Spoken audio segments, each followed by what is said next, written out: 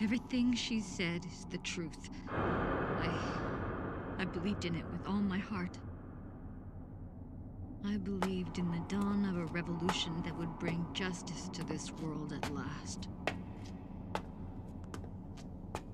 For that reason, and that reason alone, I became a soldier.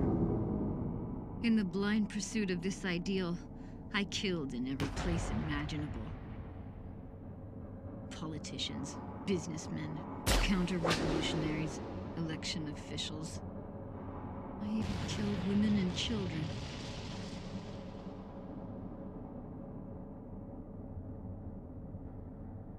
So many of my nights stained with blood. Countless mornings spent feeling cold and empty. And what I realized in the end was that I was no revolutionary. I was nothing more than a guard dog, working for the mafia, helping to protect their coca fields.